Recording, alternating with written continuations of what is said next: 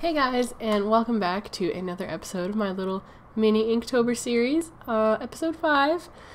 I'm happy to report that I'm finally not sick anymore. I was starting to wonder if maybe I would sound like just garbage for this whole series, but no, I'm good now.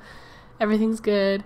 I'm still like coughing every now and again, but I'm finally I'm definitely getting better now for sure. I've never had a cold hang on that long. But it's gone now. It's in the past. But I gave it to my husband, so I mean I didn't mean to, but it was bound to happen. But yeah, anyway, this time, well, a nice thing about this series is I didn't go out and buy anything. I just kind of have these things because I wanted to try them, you know. If there's anything out there that I'm not shy about spending my money on, it's art supplies. So I had a lot of ink and just fun stuff around to do this stuff with. And it's just been nice to get to know my supplies better. And, you know, the first thing is, in older videos, you'll see I used a lot of Dr. P.H. Martin's inks and stuff, and I love them. I still have them, of course. It's just, they're way bulkier than just having my watercolor palette out. It's you gotta take all the bottles out and bring them to your desk and put them away when you're done, and who knows how much time you have to draw that day, you know. So I don't use them as often as I should. But I got the black out for this just because it has an eyedropper, and I wanted to see if I could control how dark the ink was better with eyedroppers and stuff. So yeah, that's what I did, and I forgot how dark and nice this ink is, because the ink I usually use is a cheaper kind. It's not waterproof. Well, I don't think that P.H. Martin's ink is either, but I got it for my Pentel brush pen because I don't want to buy refills because those are very expensive for no reason. So I just refill it with a syringe. And I got this non-waterproof ink because apparently if you get waterproof ink, you run the risk of jamming the pen up, and I didn't want to risk that, considering I went out of my way to buy syringes and ink in bulk for it. I don't want to jam it and have to buy another one, because the whole point of that ordeal was to save money. So yeah, I've been using that just because I have so much more of it, and I can just use it more liberally, and I don't know. But for this one I wanted more control, so I went to that, and I forgot how dark it was. It's very just black, and it's not so streaky, which is very nice. Very, very nice, because I'm not extremely skilled with ink yet. So yeah, it was fun to play with it. Definitely weird. I was using paint water, the next episode that's coming. I was using paint water as dirty water that I would clean up my brush in as everything, basically. So the next drawing, the entire thing is done with paint water. That's how potent this ink is. I definitely underestimated it. But it was fun to use. So this drawing is of a Skinwalker, which I found out about through the Jenna Jillian podcast.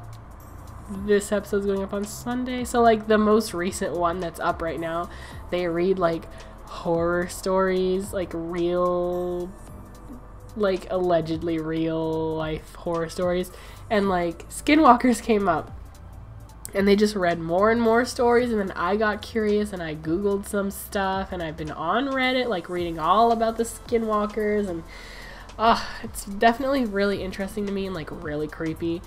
I really like it. I don't know if I believe in them. I've never encountered anything like that in my life, but you know, I never got to camp much just because, you know, my mom doesn't like camping, and my dad wouldn't want to go camping without my mom because that's just lame, you know. So yeah, I never got to spend that much time in the woods. So yeah, I don't know. Also, I don't think I live anywhere near a reservation or anything. So yeah, but it's just a really cool thing. So I guess they can manifest, well, not manifest, but they can present as many different things. But most of the time people say that they look wrong and like, I don't know, they just don't look right. So I wanted to do one as like a hyena. That's not like a really common thing for them to like appear as, but like I've never drawn a hyena before, and I like a coyote's like too wolf-like, and I didn't feel like drawing a wolf. So yeah, I drew a hyena. And yeah, his like legs are too long and like weird looking. Just because I wanted to throw the anatomy off just so it would look creepier. But as you can see, I'm not like a master at creepy stuff, so it doesn't look all that creepy, but that's okay. Originally I was gonna color his eye gold just because they are apparently like they have like yellow eyes and that like kind of glow if you shine a light at them. But yeah, I decided that would mess it up just because I was gonna do it at the end, but I don't know, I didn't want to. I didn't want to risk like screwing it up because I like how this one turned out. And then I busted out this white ink that I got a while ago because I wasn't like satisfied with how white the white gel pens are. I have the Uniball Signo white gel pens, which is like what people have reported is like the best one.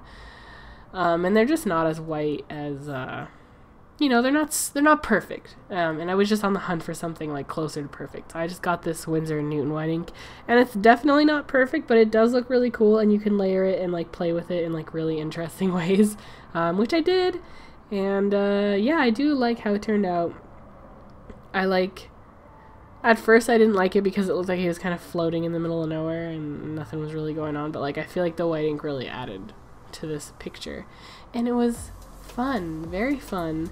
I do like how this turned out. It doesn't look like disgusting because apparently they wear skin, I guess, and they just apparently smell terrible and look terrible, and I just did not want to go that far. I didn't want to draw anything like disgusting and hard to look at, so yeah, maybe I should play around with that more because I don't know, you could really do anything with this type of concept just because, you know, they manifest as many different things.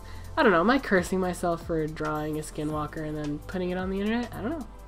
We'll see. I'll let you guys know if one comes to my house. But yeah, it's definitely a cool like lore if you guys like that kind of thing. But don't Google it if you're like easily creeped out and stuff, because you won't sleep at night. It's very unsettling.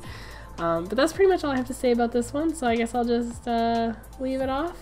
I hope you guys enjoyed it as much as I enjoyed making it, and I'll see you guys for the next one.